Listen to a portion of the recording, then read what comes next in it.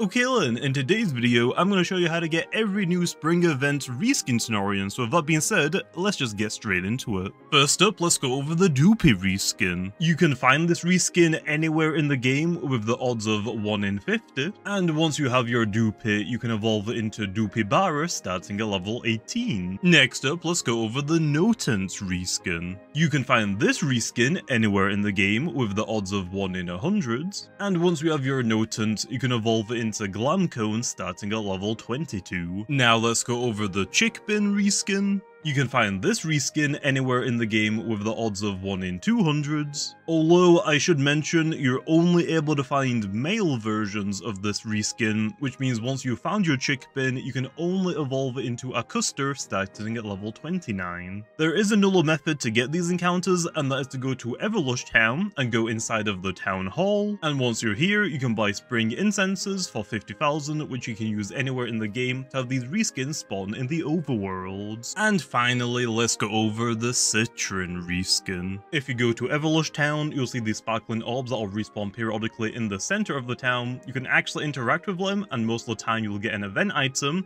which unfortunately has no use as of right now. We'll probably need to wait for the second part of this event for their actual function. But every now and then, when you interact with one, you'll get a Citron encounter, which seems to be fairly uncommon. Although all of these Citron reskins can only be female, which means once you've gotten your Citron, you can only evolve into Citrine starting at level 21, and then you can only evolve your Citrine into Citrus starting at level 37. And the game has a bug, so Citrus shows up as a question mark during the evolution screen, so here's a better look at it. Also, just to mention shiny hunting for these reskins, you can actually chain the normal version of these Tanorians and it will increase your shiny chances for the normal and reskin versions. Once you have a decent chain though, you want to start hunting for these reskins on routes where the normal version of them won't spawn, because if you encounter a normal shiny version, it will still break your chain.